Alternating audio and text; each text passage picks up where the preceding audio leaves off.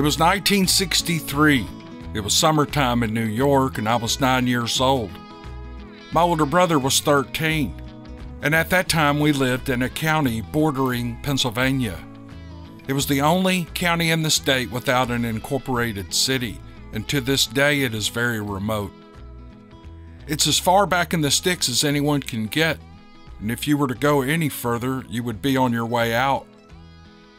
We lived up a dirt road that was miles from any town with a population of even 500. The area consisted of only fields and forest. Of course, there were a lot of wildlife, and we were familiar with every species there, or so we thought. One night, my brother and I were on the front lawn. There was no moonlight, which gives you a very ominous feeling, especially when you're a kid in such a rural area. The dead silence added to the strange feelings we were having. Suddenly the silence was broken when out of the darkness came a blood-curdling scream. "Did you hear that?" I said. I think we both spoke at the same time.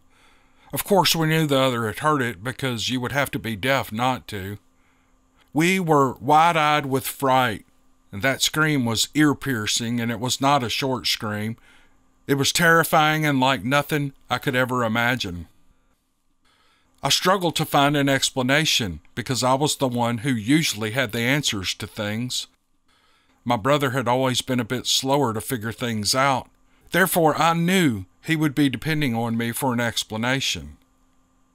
I took a few minutes to think about it, and I said, maybe it's George up on the letter S road beating his wife.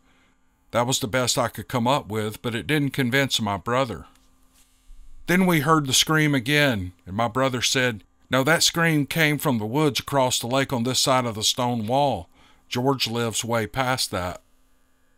I just have to stop here, and I've got a question. So George beat his wife, and you guys could hear her screaming all that way. Did anybody ever think to go over and beat the shit out of George? Just wondering. All right, let's move on with the story. The scream came the third time, and we were utterly, completely terrified. "Maybe it's a cougar," I said. That explanation didn't convince him either. He pointed out that there weren't any cougars in the area. "What is it then?" I asked. "If you didn't like any of my suggestions, what is yours?" Well, he was of no help because he said he didn't know.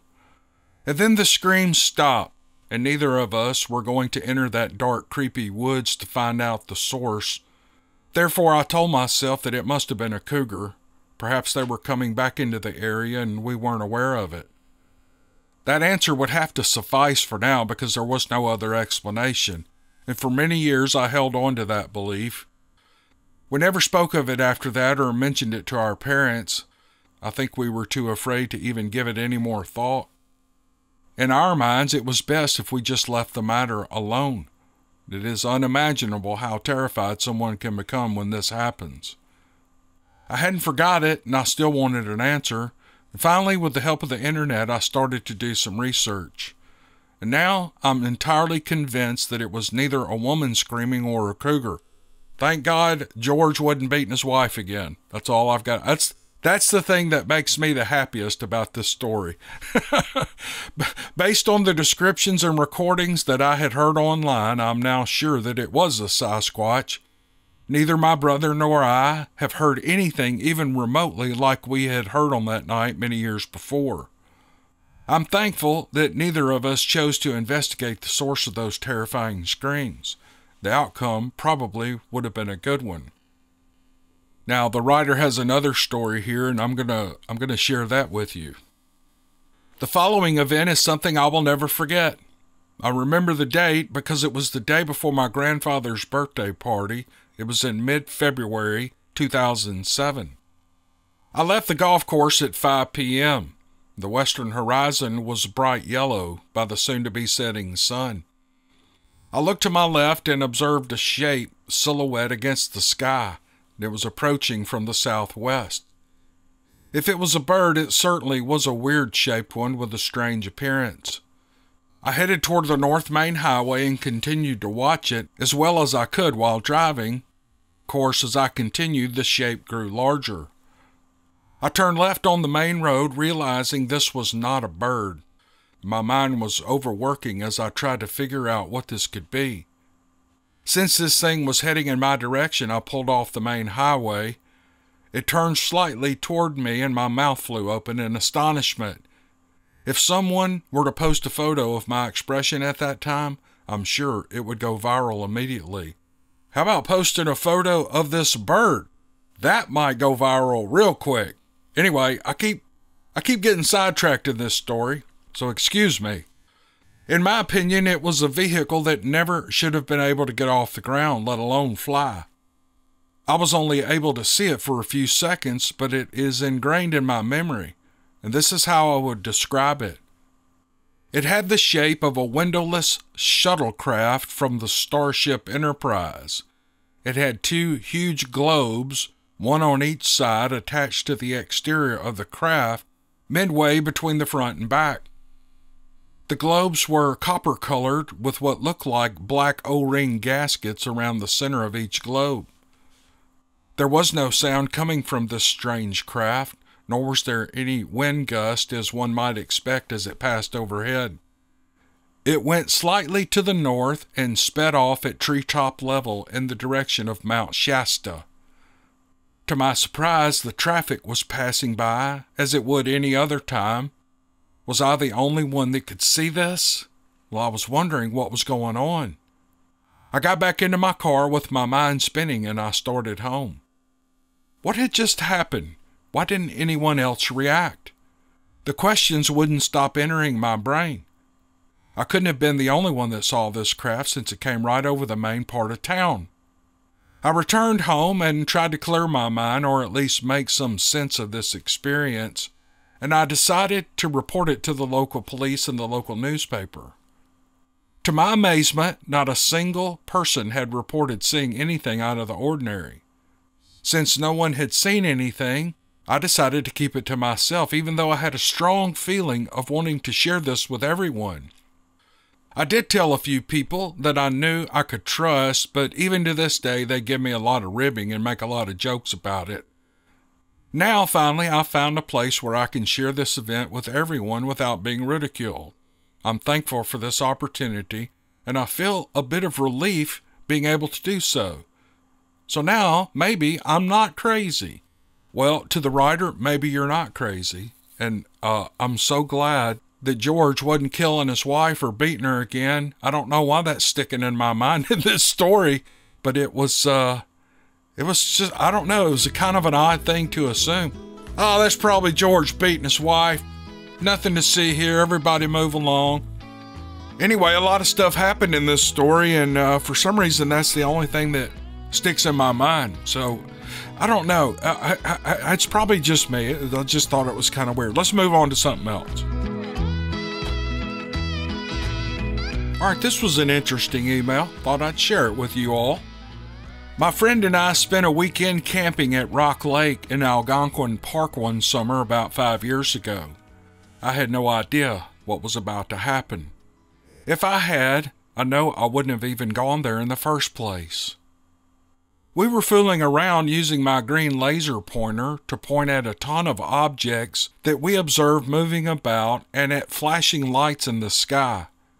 It appeared that these lights were communicating with each other. After this amazing experience, we hit the tent to sleep. It had 2 rooms with the front screen porch to keep the bugs out. We settled in for the night and put the fire out, and we went to sleep. I woke to the zippers on my tent having been opened. I didn't know what time it was, but it was still pitch black outside. With my eyes closed, I was thinking that it was probably my friend next to me who may have woken to relieve himself.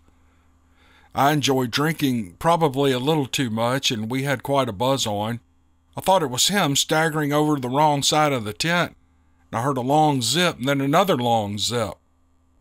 My friend knows that I like to unzip each end of the center and not completely to one side. I could tell from the sound that it was being unzipped how I would prefer it not be unzipped.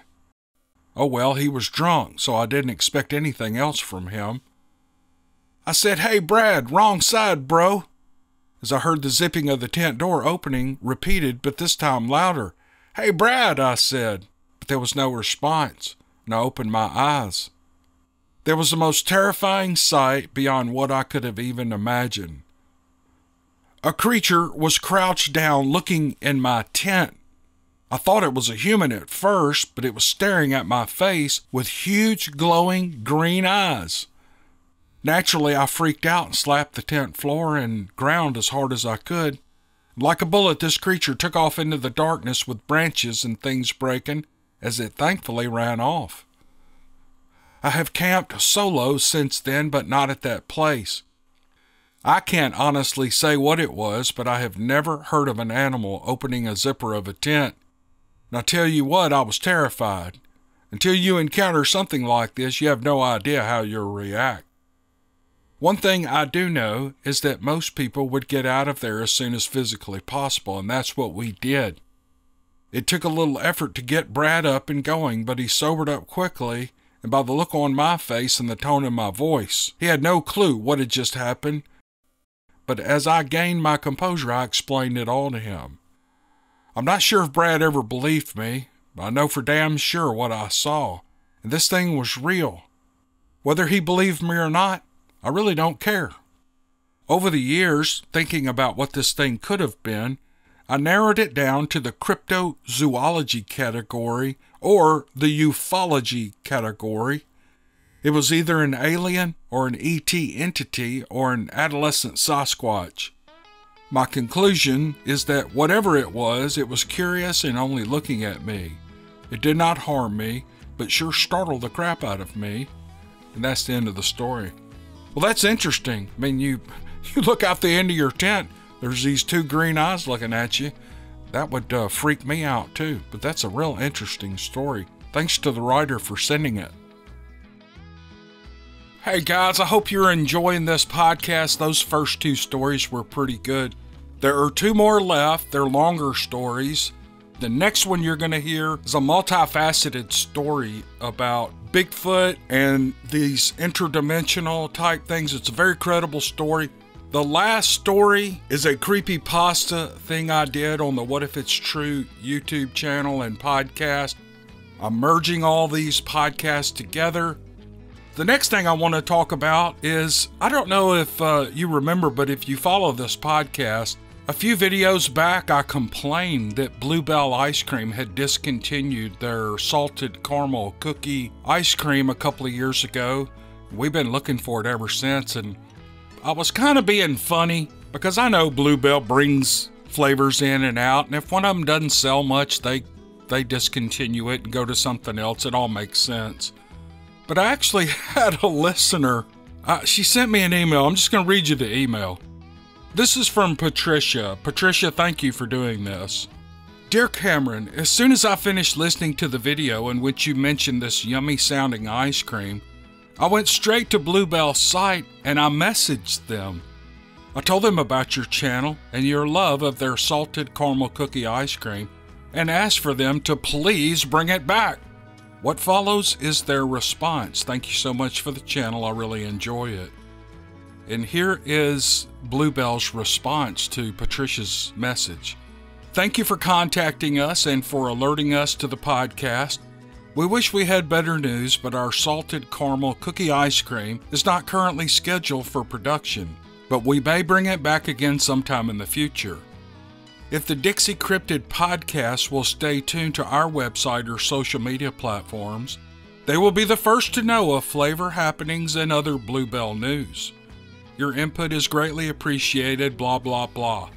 In other words, thanks for sending us a message, but we're not bringing back the salted caramel cookie ice cream. I just thought that was funny that she would actually, on my behalf, send a message to Bluebell, because I would never take the time to do that. Because really, I'm not that upset that the salted caramel cookie is not available right now. And I absolutely love Bluebell ice cream. It's all other ice creams are inferior. In the comment section of that video, people were saying, oh, try Breyers, try Ben & Jerry's, try Yarnell's, try this. They're all inferior. If you're gonna buy ice cream, don't buy the cheap stuff. That's one of those things that you want to go ahead and spend the money on. I don't eat a whole lot of ice cream, and I cringe when my wife buys a half gallon of Bluebell because I know I'm going to feel terrible for 2 days because I'm going to eat it like every night until it's gone. So I don't need the ice cream. I'm 60 years old. I'm too fat. I need to get healthier, and I don't need the ice cream. However, if salted caramel came back, I would probably buy a half a dozen half-gallon containers of it. So anyway, there's no point to this. I just thought it was a funny thing. And if Bluebell is looking to sponsor a podcast and have a real ambassador out there talking about their product, I'm always available. I have a new Steve Lilly podcast and I'm about to launch, and I hope it's going to be a successful podcast. And it would be great to have Bluebell or someone like them as a sponsor. I don't know really how to gather sponsors. I don't know anything about the business end of this podcasting thing. I just record these and throw them up and let the chips fall where they may. But if you're looking to sponsor someone, Bluebell, give me a holla because I believe in your product. It's an awesome, awesome product. And by the way, if you have not subscribed to the Steve Lilly channel, there's going to be a little box, little pull down up here in the right or left hand corner. You can click on it, go subscribe, come back to this video, listen to the rest of it, or there'll be a subscribe button on the end screen when this video is over. There are no Steve Lilly episodes on that channel yet. I am remastering the Steve Lilly stories 1 through 10, and I'm writing 5 more to launch the podcast, and it should be done in around 20 to 30 days. I'll let you know when it's launched, but if you subscribe to that channel and you click that bell icon, it'll ring as soon as I launch the whole podcast. All right, enough talking. Let's get into these last 2 stories. I think you're going to love it. All right, here we go.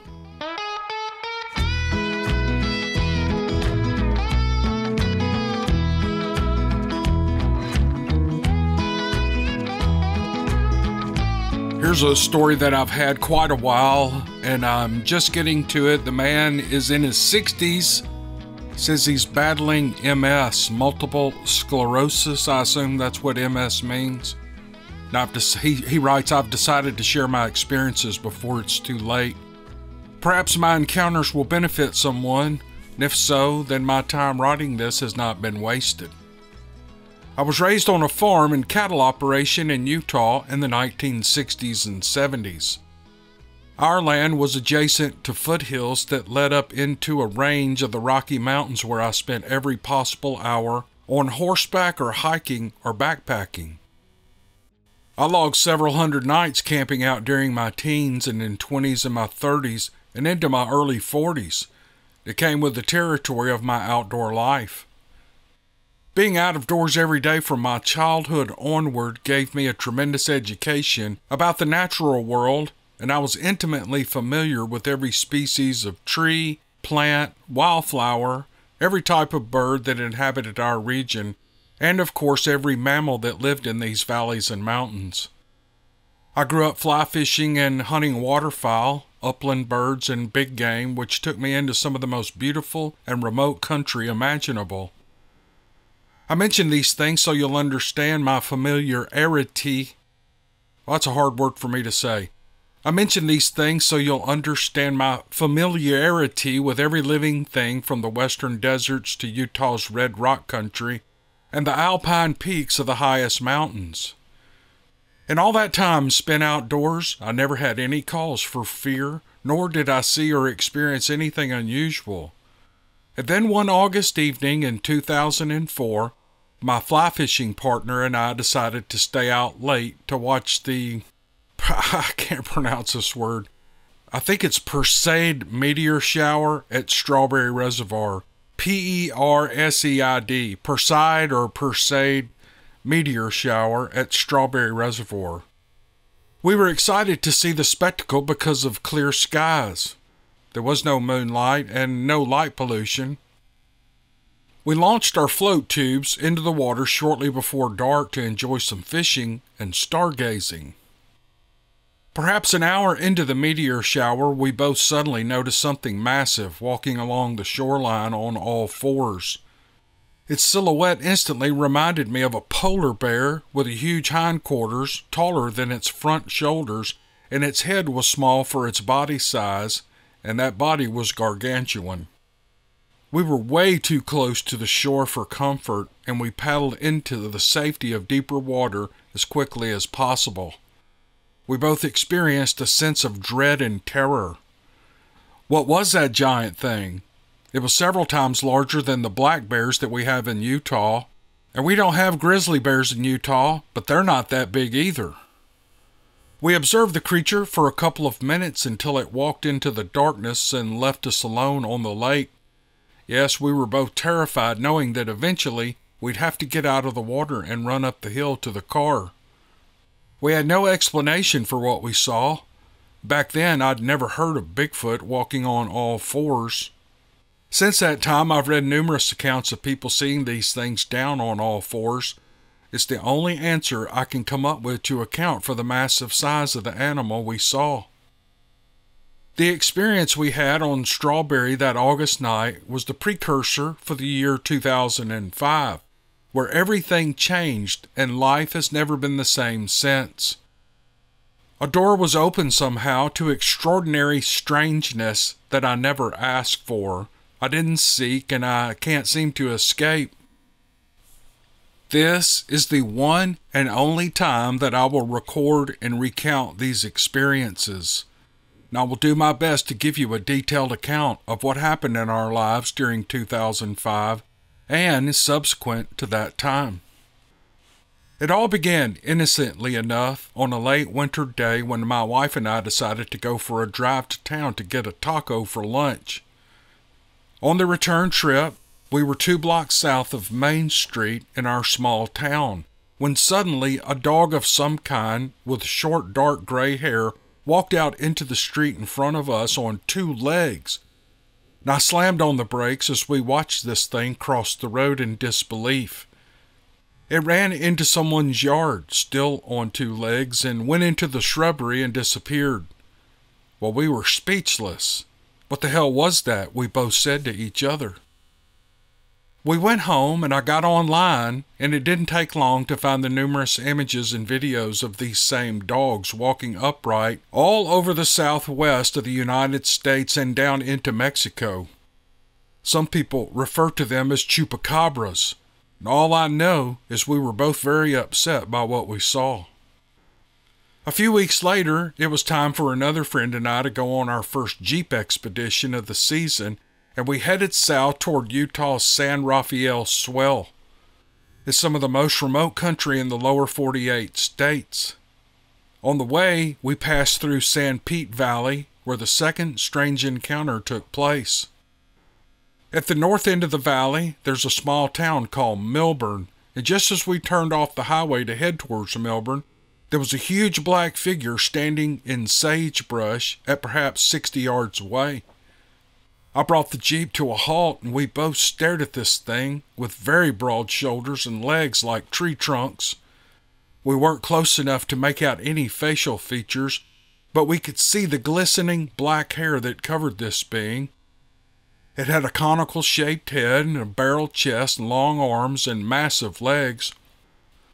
Time stopped as we watched this thing for a few minutes, and then it turned its body to the south, took 2.5 steps, and it vanished. There was nowhere for it to hide. It didn't dash to a tree for cover or drop to the ground.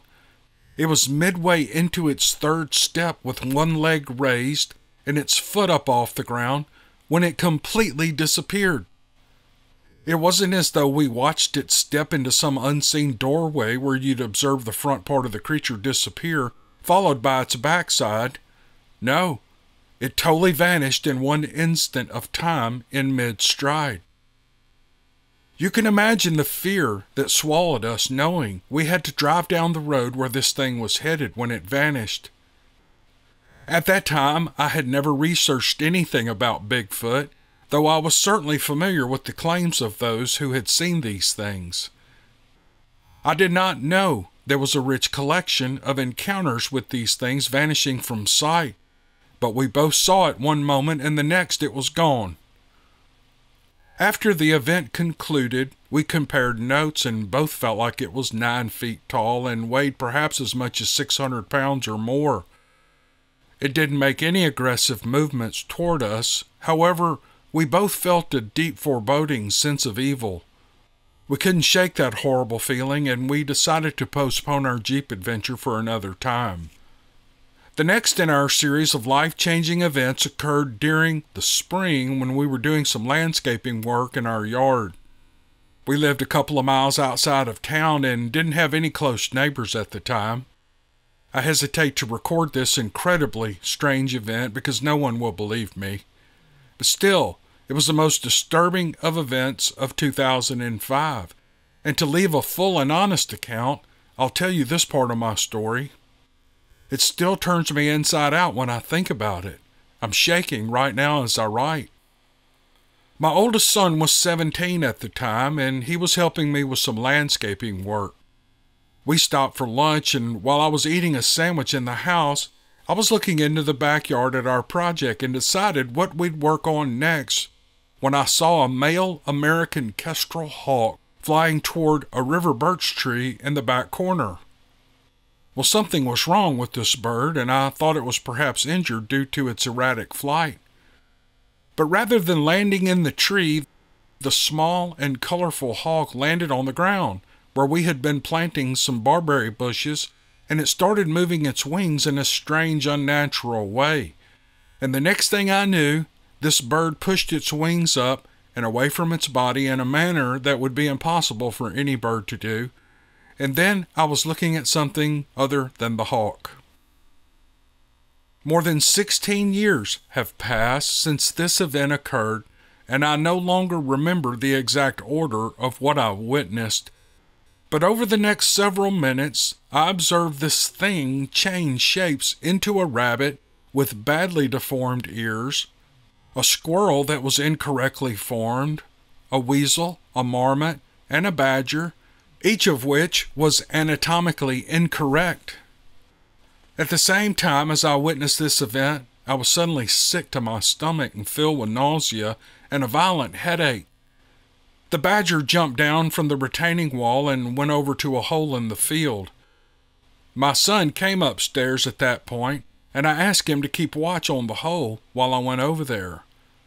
I went over through the garage, and I picked up a stout club. When I got to the hole, nothing was there, and I retreated to the couch where I needed to rest for a few hours to recover. Later research uncovered a material known as black goo or programmable matter that might account for what I saw. Perhaps it was something from the military or the deep state. I don't know. Debilitating nausea continued for the next couple of weeks anytime I went outside near where I'd seen that thing. Perhaps it was some kind of radioactivity. The next two events occurred on the same day. I was fly fishing with my partner at a still water known as Schofield Reservoir. It was a gorgeous late spring day and the fishing was good. The sky was a stunning azure blue with white fluffy clouds hanging low in the sky. At one point, I looked almost straight above me and gasped at seeing a very large silver sphere in the sky that appeared to be covered in radio towers. It was not very high above me as it was hovering between two of the low-hanging clouds, and as soon as I saw it, the thing rapidly ascended and was gone from sight in mere moments. Then, on the way home, as we left the mountains and reached Highway 6, we both saw a glowing orange orb coming toward us in the opposite lane of traffic. My friend commented that it was about the size of a basketball. We watched it pass us and turned to watch it go behind us, but it disappeared. Later that summer, my friend would fish at Indian Creek Bay on Strawberry Reservoir, where we saw two orbs the same evening. Our lives were becoming very weird. What in the world was happening to us? Well, this story is becoming so long, so I'll skip to the next orb story. It's not that critical. We finally reached July 4th. And after all the activities of the day, my wife and I were sitting on the back patio and watching fireworks in towns east of where we lived. We had an unobstructed view for many miles in every direction. After the fireworks ceased, we sat there enjoying the cool of the evening until almost midnight when she grabbed my arm and said, "What is that?" and pointing up at the sky about halfway between our home and the mountains to the east. Neither of us spoke for a few minutes as we observed a huge triangular-shaped craft move silently across the sky. It had running lights along the top and bottom edge of the side, and once it passed, we could see the back end, which also had running lights. It continued moving north until we lost sight of it.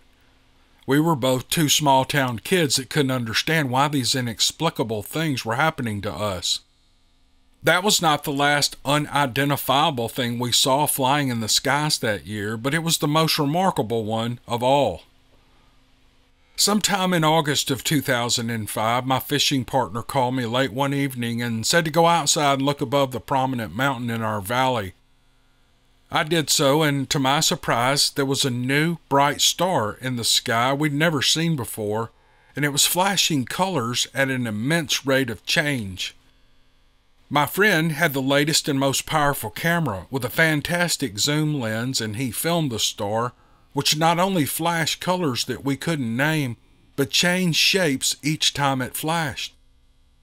We watched it in slow motion, and we were astonished by the revelation of what his camera brought into focus. Over the years since 2005, we've witnessed many such anomalies. By late September, the heat of the summer was behind us, and it was time to attempt a Jeep expedition once again. We made plans to explore a section of the San Rafael Swell we had never visited. On the drive to the swell, we once again passed through the Sandpeat Valley and of course discussed the Bigfoot sighting from the spring. That was not my friend's first cryptid encounter, as I learned. After we passed the location of the sighting, we both gave an audible sigh of relief and proceeded on our way.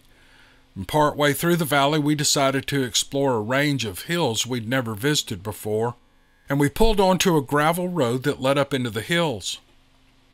I stopped the Jeep on a bridge over a small irrigation canal as we looked ahead, trying to decide which way we wanted to go. It was 11 a.m., and that's when I noticed movement below me and to the left in my peripheral vision. When I looked directly at whatever had moved, I was instantly paralyzed with fear and incapable of movement or speaking. Time stopped, and I couldn't even breathe. There, below me, kneeling in the canal, was a monster covered in grizzled hair, and a mixture of gray and light brown with golden yellowed colored eyes that were far apart and a wide mouth with narrow lips that were closed tightly together. I could not look away, and I couldn't move, and as time stood still, I had a long look at this thing. The hair on its forehead began at the brow ridge and grew upward on its forehead until it reached the top of his head that was cone-shaped. The hair was a uniform 1 inch in length.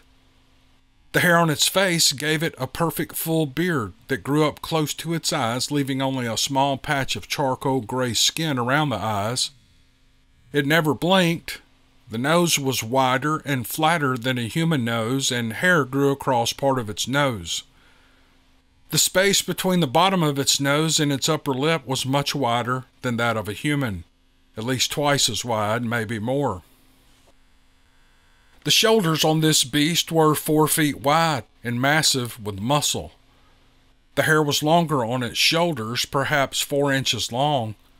There wasn't much neck to speak of, and it looked like its head rested on its shoulders. The head was too small to match the shoulders. Its chest was full and rounded and covered in hair and a couple of inches long.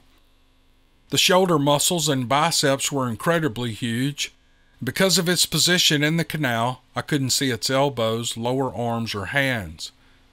I also couldn't see below its chest. I never saw its legs at all. I have assumed all these years that as I was parked on the bridge and the motor was running, it must have disturbed the creature that may have been sleeping or resting under the bridge, and it came out to investigate the source of the noise, but I'm just guessing. After taking a long look at this thing, I finally gained my composure enough to put the Jeep in reverse, take my foot off the clutch, and speed back down out of there. My friend said later he thought I was going to roll the Jeep, but he didn't know what I had seen, but he did see me staring out the window. I let out a scream as we backed down the steep road until we reached the pavement and drove away as fast as the Jeep would carry us. A couple of miles down the road, I pulled over and changed places with my friend as I was too impacted by the encounter to drive safely. This time we did go to the swell, but the trip was a bust for me due to what I had seen. What else did 2005 have in store for me? As it turned out, that was not the final strange experience of the year, but I won't recite the other UFO experiences. My poor wife was seeing them often in the mountains by our home, and it shook her to the core. I'd like to share some observations. Prior to these experiences, I had never seen anything unusual or out of place in my outdoor life. Suddenly, I knew the truth about things that most people will never know.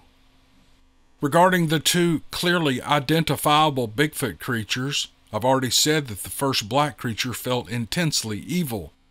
But I did not have the same feeling with the second grizzled one. Its face was 8 to 9 feet from my face, but it never grimaced at me or displayed any threatening behavior. It could have easily opened its mouth to growl at us and show its teeth, but its mouth remained closed. I was terrified and petrified with fear from simply seeing this monster up close, but I didn't feel any fear being projected from this creature as many people report.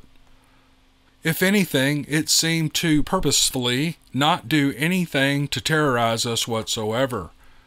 That being said, I've never been able to bring myself to visit that bridge again or camp out since 2005. Now, I still go fly fishing as often as health permits, but I never go unarmed if we're off the beaten path. And that's the end of his email, but there's a postscript, and here's what he writes. In October of 2019, 14 years after the bridge sighting, I had another Bigfoot encounter at a small lake in northern Utah called Mill Hollow, where I was fishing by myself. No one else was at the lake that day. I didn't have a visual this time, but a mature white fur was pushed over nearby, and the creatures made a sound I can only describe as a symphony orchestra with all the string and wind and brass instruments striking a note together, accompanied by multiple car horns. The loud noise lasted for a single quarter note. They had my attention. I assumed that rather than scream at me, they made this less threatening sound, so not to alarm the numerous bull elk that are bugling in the mountains around me, and I suspect it was a hunting party and they wanted me gone. I gathered my fly rods and other gear and I left the area. I've read other people's accounts of these beings making all kinds of sounds, but I've never heard anyone report them sounding like a symphony orchestra. Last, in February of this year, 2021, one night at 12:30 a.m., something slapped the side of our home so hard that it felt like the house would come off its foundation. The slap was on the second floor, on the other side of the wall from my head. It reverberated through the house, and my youngest son in the basement called me, wondering what had just happened. I instantly knew what had happened. One of the Bigfoot creatures that I had encountered found where I was living and must have climbed up the rock chimney and let me know they knew where I was. So many people have reported such events of being harassed by these creatures that I wasn't surprised, but I took measures to hopefully keep it from happening again. I hate the feeling of being a marked man. Oh man, that's the end of the postscript. That last paragraph gives me the creeps. Woo! What an amazing set of events in this man's life, and this is the one and only time he's going to record or recount this. And I can't add anything to this story, but I can tell the man thank you for thinking of me and sending the email to me to share with this audience, because we love these great stories. I know they're unsettling to the people that they happen to, but we love hearing them. And so I appreciate the gentleman. He never said whether to use his name or not, so I'm not going to. But it's just a wonderful story. And I got this back in 2021, and I'm just now getting to it. So I hope the man is still listening. I hope he's not dealing too terribly bad with MS and was able to hear this story. And I'm sure it's helping some other people. Okay, thank you, sir, for the story.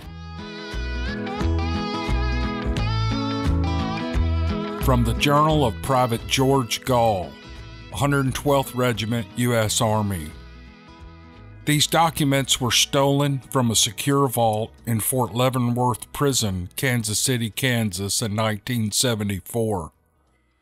It is November 12, 2019 at the time of this posting. George Gall would be almost 100 years old now.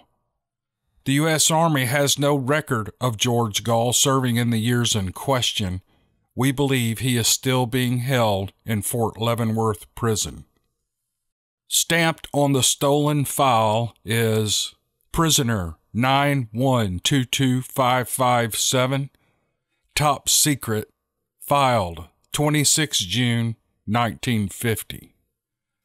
Note to reader, I have transposed the journal entries from manuscript to a digital Word file.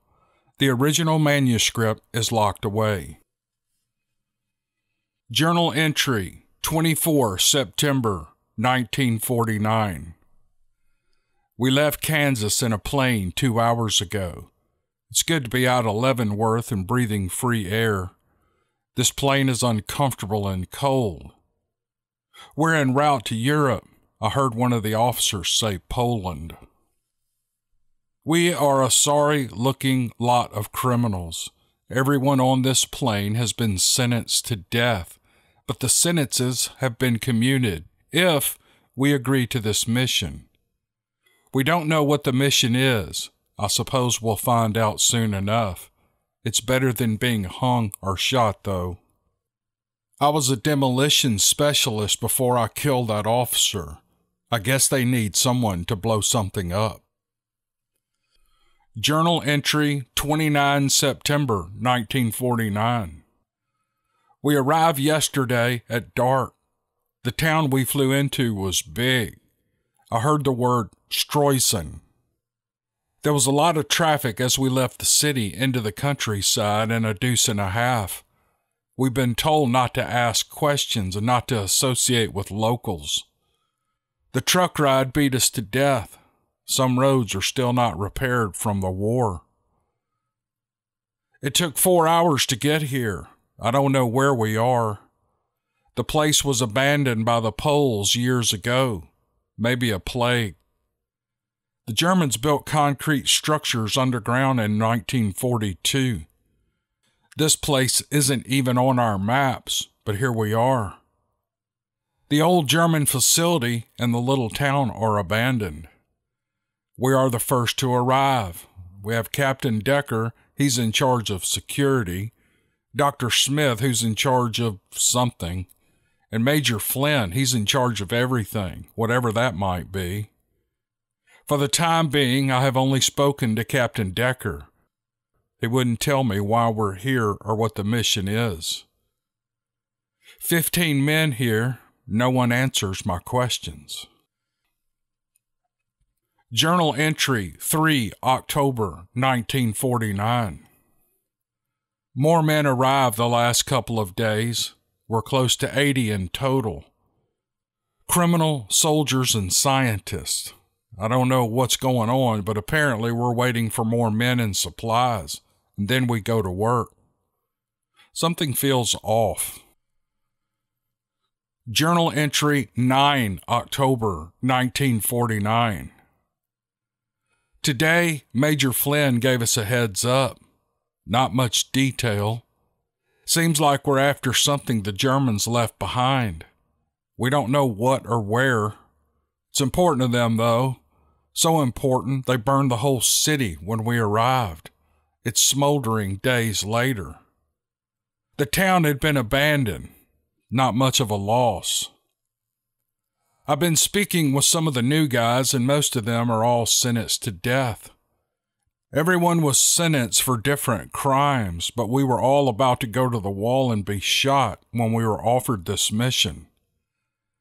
I was assigned to a squad earlier today. We're a bunch of misfits and deviants. Every man here is a criminal. Most are murderers. I've met a couple of arsonists. The firebugs give me the creeps. Dutch was named squad leader, the highest NCO among us. He knew the job well enough, so no one said a word. Killers being led by a killer. This should go real well. Journal entry 11 October 1949. We finally went on patrol to the abandoned German structure. It felt like it was back in the war. The woods around the place look exactly like Belgium during the Battle of the Bulge. The only difference is the weather. It was freezing back there. It's not too bad here. We're armed for combat on this little secret mission. Lots of boom booms and bang bangs. We loaded up on as many rounds and grenades as we could carry. Old habits die hard, especially when you've been in a fight. I don't know what we're looking for here. As we were leaving camp, I turned around and gave it a good look. The barracks at the back, the mess hall next to them, the officers' quarters, and all the shit we brought with us. The place had grown in the 2 weeks since we arrived. Trenches surround the town and the concrete structures. Me and Jenkins dropped inside to check, but we found nothing interesting. The tunnels were blown out and blocked, so we left. We did a sweep of the town. Everything was burned. I walked inside one of the houses it used to be, and I kicked a skeleton. Only thing was left was bones and a rusty Luger next to a skull. What happened here? Journal entry 23 October 1949. Our squad is overseen patrolling around the town for days. We wake up, we have some chow, and then patrol the same trails we were on yesterday and the days before. We come back at dusk and we get some chow and repeat the process. We're not the only ones doing it, though. I spoke with some men from another squad watching the west flank. One of them told me that we're searching for something the Nazis were trying to use for the war. Maybe a weapon. Well, I didn't care. If I hadn't come along, I'd be a dead man by now. I finally heard Dutch's story today. He was the only survivor of a plane crash on D-Day. The Germans were looking for survivors, so he hid under rubble and the bodies of his buddies for 3 days. Our boys showed up and he came out.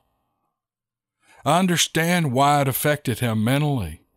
Anyone else would have killed themselves, but he survived it. I don't think I could have done it. Last night, I overheard some doctors talking about something called Project Morphus. They said that we're close to finding something. We aren't supposed to ask questions, but as days pass, I'm beginning to wonder, what exactly are we looking for? Journal entry 23 November 1949. I haven't been on patrol in weeks. My squad has become manual labor. We've been digging, day in and day out. We eat, sleep, and dig. 2 weeks ago, Major Woodward gave the order to start digging. We haven't stopped since. I wish they would call in some heavy equipment. This would go a lot faster. But it's the Army. The word is we're searching for the right bunker. We found several structures, but when we get close to clearing the dirt away, the structure collapses. We moved to a new site. They've ordered some of the manual labor into town to begin excavating there. Maybe we'll find what we're looking for. This is killing me. Journal entry 1 December 1949. We found it. I guess it's the one the scientists have been looking for. I heard a team in white lab coats went in. They spent 2 days hauling stuff out. We weren't allowed to observe. Earlier today, me and other demolition guys went down the hole and placed explosives in the bunker. It was close to a yard of concrete in the walls and ceiling. Nothing well-placed charges couldn't handle. The whole valley roared with the explosion, and I must say that after digging like crazy, blowing something up was great. Journal entry 18 December 1949. The whole town is slowly becoming an experiment. We haven't seen any of the scientists in weeks. They're all down in another bunker inside the town. We've seen trucks loaded with machinery and mysterious boxes come in and out. The geniuses figured out that heavy equipment will make this all go faster. We're a mile away from the town, but when you lay on your head on your bed, you can hear the machines digging. Journal entry 24 December 1949. It's Christmas, and snow's been falling. It's gotten deep outside. Now it's like the bulge. We're not allowed to send or receive letters, so the major decided to throw a party for everybody. We have some booze and we're having turkey later today. Journal entry 2 January 1950. Last night an earthquake caught us sleeping. We jumped out of our bunks and looked outside. Lights were coming from the town. A beam made of colors like a rainbow was swirling in the sky. The light grew bright and blinded us. Then it was gone. I couldn't see much for the rest of the night, but my eyes are improving. We asked some of the officers about those lights, and the answer we got was, "What lights?"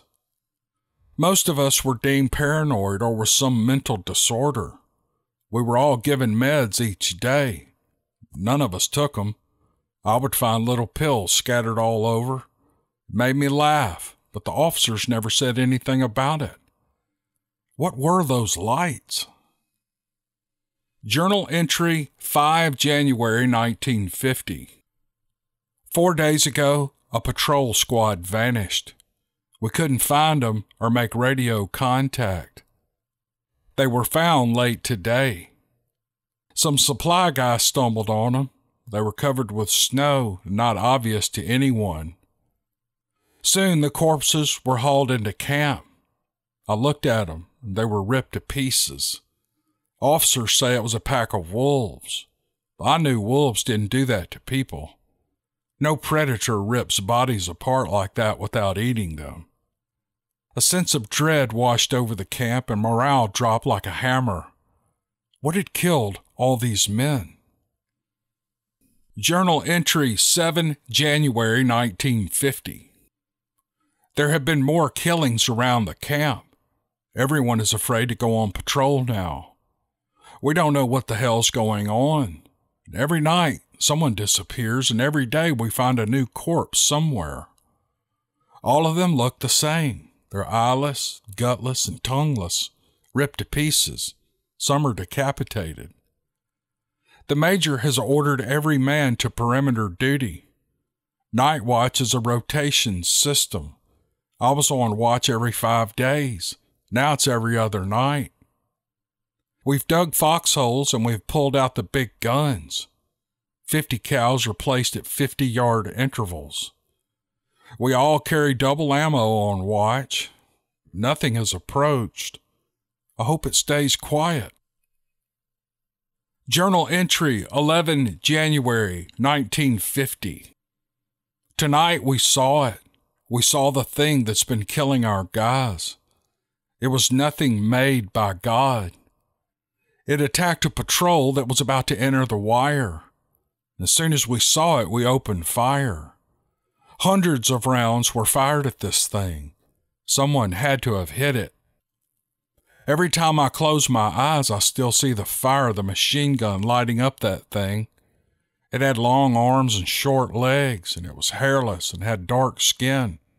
And the sound it made, it was very strange.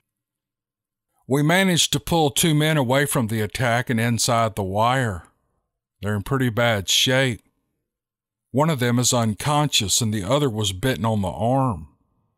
Right now he's delusional with fever, probably an infection from that animal. He keeps saying over and over, "He's coming. He's coming." I couldn't sleep all night. At first light, my squad left to search for the monster.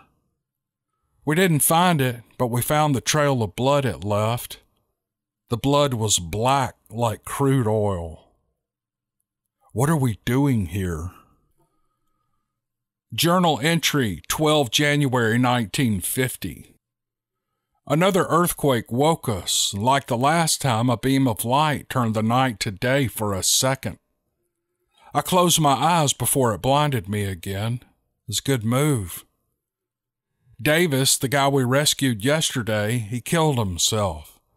He smashed his head against the floor of the nursery. I didn't know a human could kill himself that way. Nicholson, he's the unconscious guy. Well, he was gone. He had totally vanished. Later, we found him in the shower. He had cut his own throat with a knife. And on the shower wall, in blood, he had written with his finger, "He's coming." I've been afraid before, but never like this. Journal entry 27 January 1950. Things have gone from bad to worse. No one patrols at night anymore. When the sun goes down, we all jump into our foxholes and load our rifles and freeze all night and pray nothing comes for us. But the killing continues. We found 2 missing men today. Something ripped out their hearts and took their heads. Their weapons were scraps of twisted metal and broken wood, covered with a thick red slime. No one dares to sleep more than 3 hours a day. Something's hiding there, and we want to be ready when it comes. There's a lot of veterans of the war here. Some fought in the Bulge with me, and some fought in the Pacific.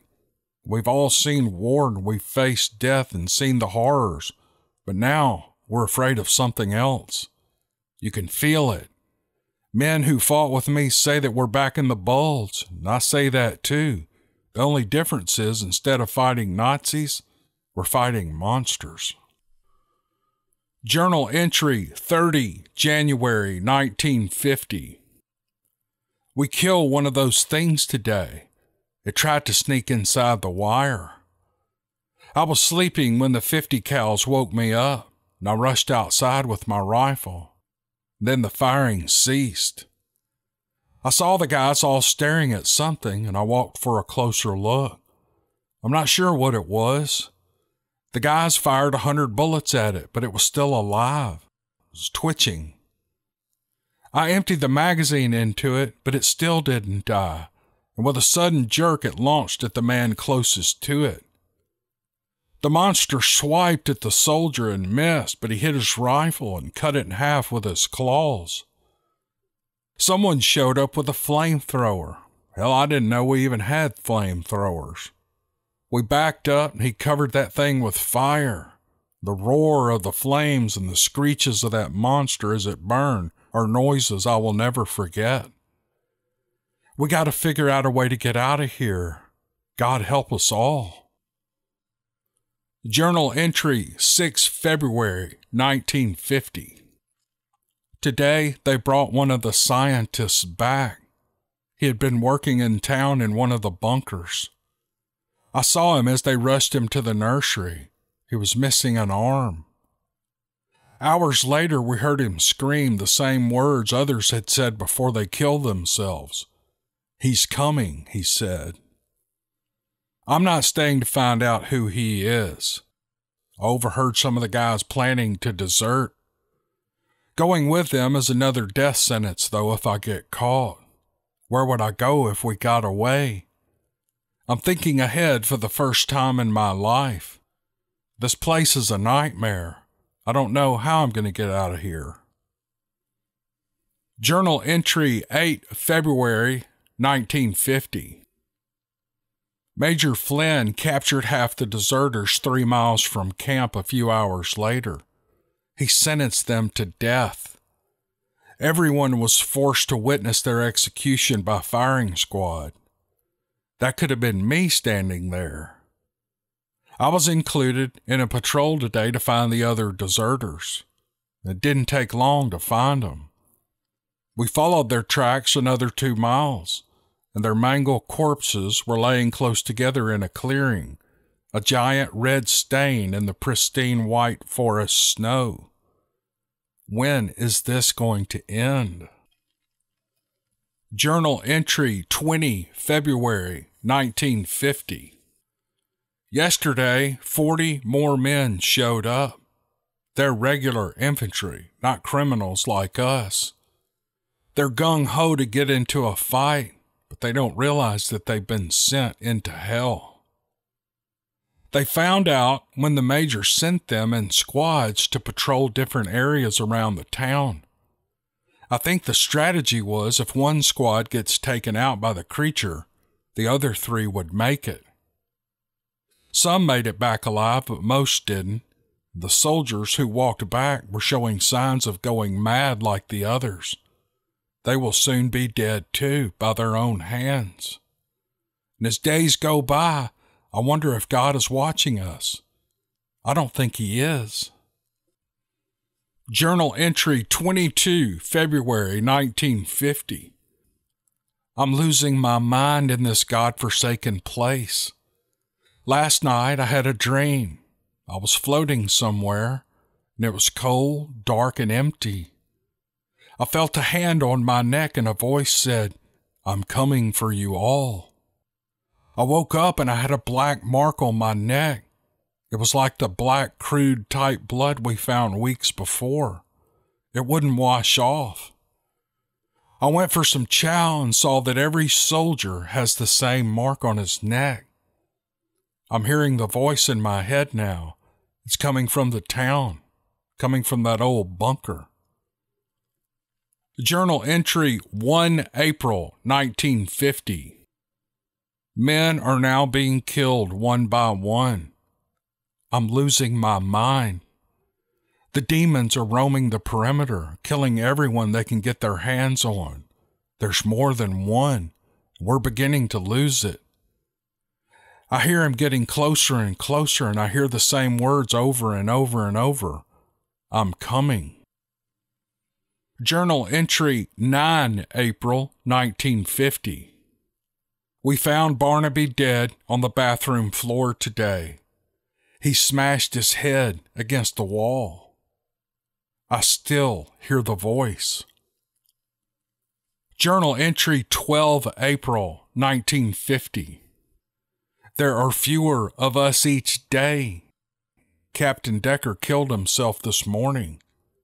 Dutch disappeared last night, and Powers is in the nursery after something tore his arm off. I'm losing track of the days. The major disappeared last night. He went straight into that evil town.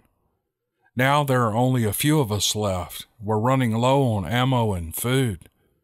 God help us, he's coming. Journal entry 15 April 1950. There are 5 of us left. All the others have killed themselves or have been killed by the monsters now roaming inside the perimeter.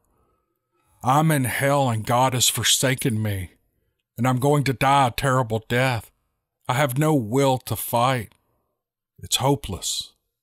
He's coming. Journal entry 18 April 1950. He came today. Everything is going dark. I'm about to die.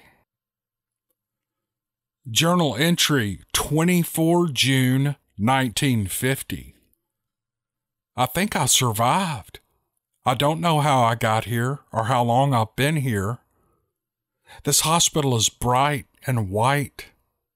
Soft sheets on soft beds. No one is in the room with me. There's an animal smell in the room. I've smelled it before. I'm not sure where. I can smell the nurse's perfume in the hallway. That's weird. I hear English spoken outside the room. Maybe I'm back in the States. A nurse just peeked in on me and smiled. "He's awake, doctor," I heard her say. Later, 3 officers entered my room with their assistants. There was standing room only. They stared at me like looking at an animal at the zoo. "Do you know what you are?" asked the senior officer. "I'm alive," I said. "But do you know what happened and what you are?" What was he talking about? I shut my mouth. That's always best when the questions come from officers. A mirror was on the nightstand, and I raised my hand to reach it, but restraints held my arm tight to the bed. I hadn't noticed them. Where my hand should have been, a bony, gnarled... Oh God, that's not my hand. It's a monster's hand. What the hell is this?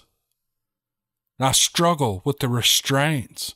An officer nodded at the nurse. She held the mirror in front of me. "That's not me," I said. "That's not me." I was filled with rage, and I growled at the humans, and I fought against the restraints. The nurse ran to my side and injected me, and all faded to black again. Final journal entry, 25 June 1950. I'm back at Leavenworth, in a cell in solitary. I hear no noises. I'm alone, and I'm hungry. Thanks for listening to this podcast. I really appreciate you. You'll see on the end screen here a button for the Steve Lilly Journals channel. You can click on it, subscribe, click the bell icons so that when I launch that podcast, you'll get notified. I'll announce it here, but you'll get notified too across YouTube. So I appreciate you, and we'll see you guys on the next video. Thanks.